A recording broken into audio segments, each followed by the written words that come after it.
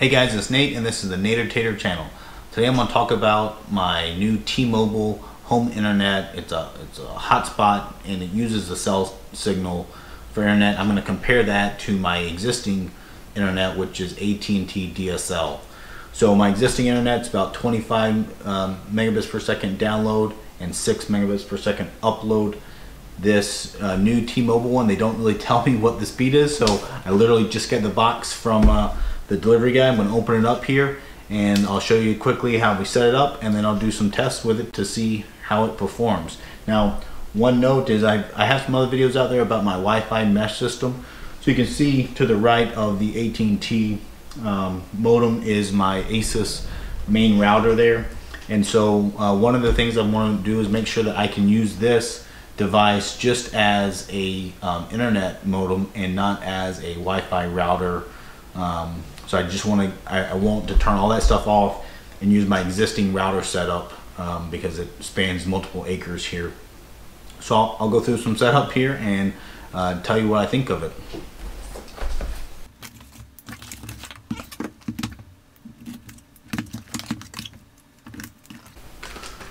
Alright, so it's kind of a reasonable size. It's definitely smaller than my AT&T setup.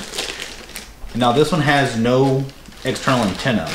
My brother actually set up at my parents' farm. This is out in the countryside in Georgia, an AT&T cellular internet service, and that one has an actual antenna you got to place on the outside of the house. This does not. Now what is interesting with this is that it comes with a battery.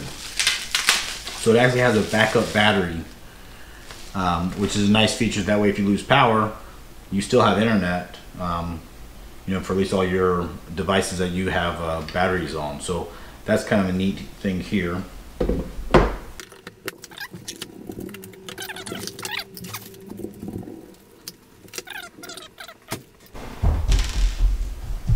What you doing, Dad? I'm putting together our new home internet modem. They call it a Wi-Fi gateway. What is this? That's a knife. Can you open it? Nope. Not allowed to. That's just for daddies.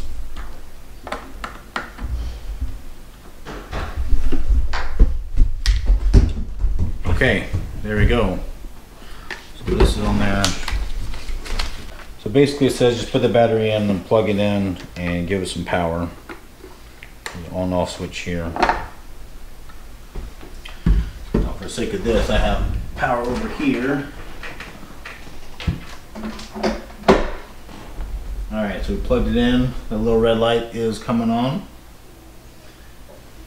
And then it has some lights on the top of here to show you the battery, the Wi-Fi, and then the LTE service. So I'll let it start up here, and then they actually recommend you use your smartphone, not your computer, which seems a little backwards to me, but I'll do as they say. So okay, so it just took about 30 seconds to a minute to get service. So now on the top, the front light is green, shows the battery's charging because obviously I just got it. It says the Wi-Fi is active, and then it also has good LTE service. So I downloaded the T-Mobile home internet app on my phone, and then I need to go in here and change my Wi-Fi, and I need to tell it to hop onto this new T-Mobile SSID.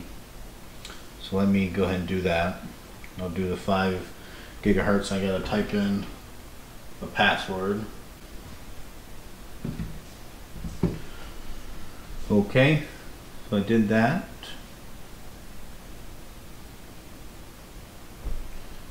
And now I'll go to manage my service.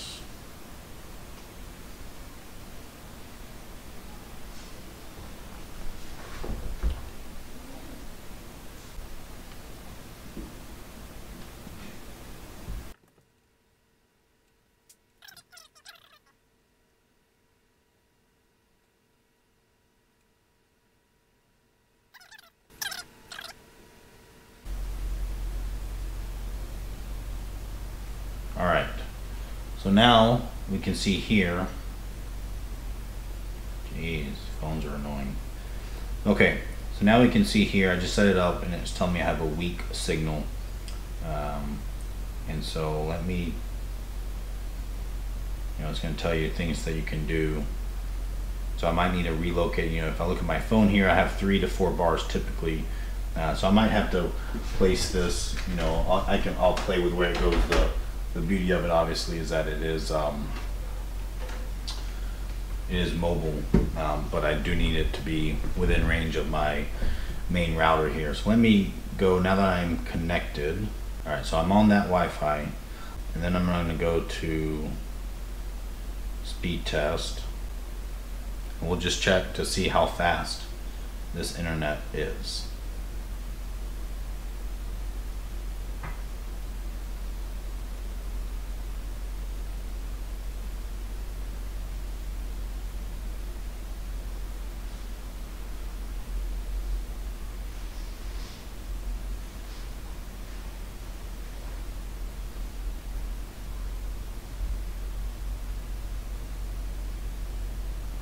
So it's kind of funny because that's the exact same speed as my current internet.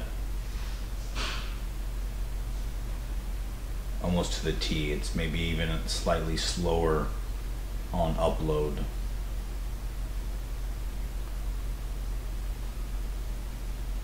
I'm normally a little bit closer to 6 megabits per second upload, but that's almost spot on to my current download. So what I'm going to see is if I place this somewhere else where it gets a better signal, can I get my speed up? And that's really what I want to do is, I was hoping to get closer to 50 megabits per second download at least. So let me go move this guy around and see if I can get some faster internet. So I just went around the house a couple different places to see if I could get it to show a better signal. And I'm up here actually on the 3rd floor, it's a little loft area. But this one now shows a good signal versus the weak I had downstairs. So let me just run another test here for speed and see if that good signal quality changes my speed at all.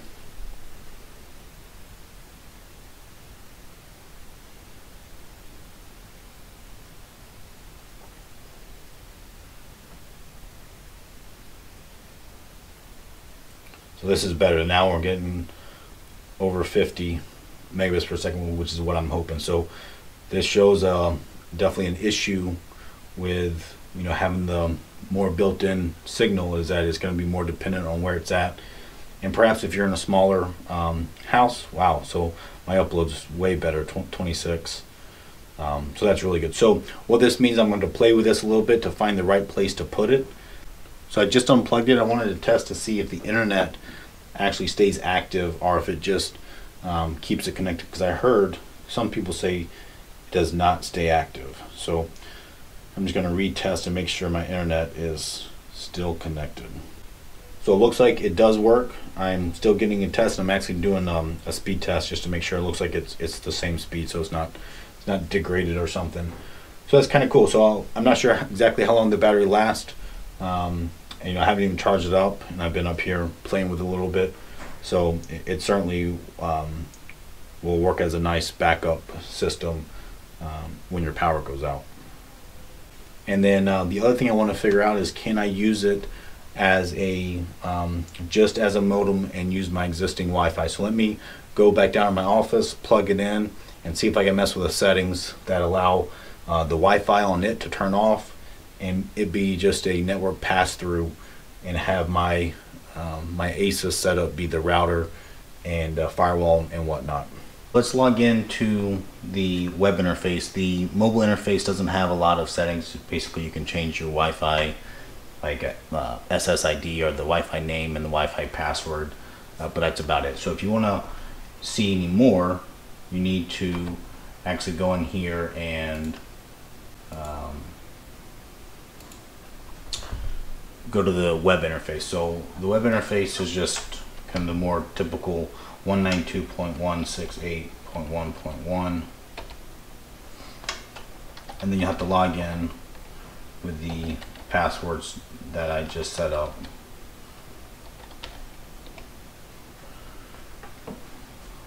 Okay, so for this one, it has two settings. One's basic and one's expert.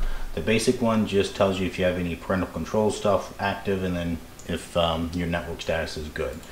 And it does give you a quick little download of what your network looks like, so you can see on Ethernet I have no devices, and then on Wi-Fi I have two, which is my computer and my phone. So that tells you your network map. Then you can go to status. It gives you some information on here. You know, this is where down in my office I get the weak signal, so I need to move it somewhere else. And then you can look at your stats for how much data you use, both download and upload. You can look at you know, just the fact that you're connected, so if your internet has problems you could check that. And then here's your Wi-Fi settings that you can change that real fast. And then here's some parental controls, so you could go in here and you could add a new device. I'm sure you know, you can say, hey, for my phone I could call it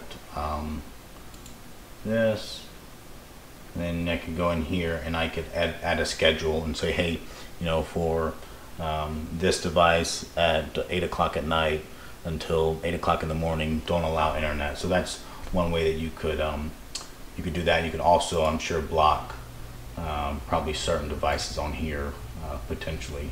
Actually, it looks like you might not be able to. Yeah, so it looks like it's just scheduled, so that's not really parental control. It's really just controlling internet. But what I want to show is that you can go here to expert mode, and then you can go in and change things, which is what I want to do.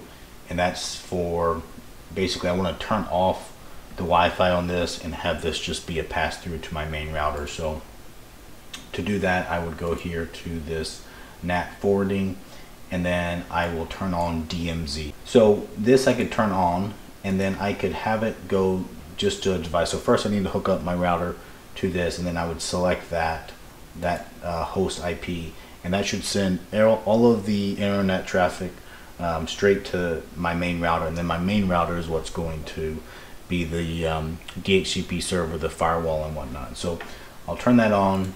I can activate that. The other thing I can do in here is so I'm not going to use any of these settings, I'm just showing you what's in there. But then they have some diagnostics that you can just ping devices and make sure things are working. But so here's the firewall, so I can disable the firewall on this device since I have another firewall on my ASUS router. And then let's see, the only other thing I wanted to mess with was to see if I could turn off the DHCP server.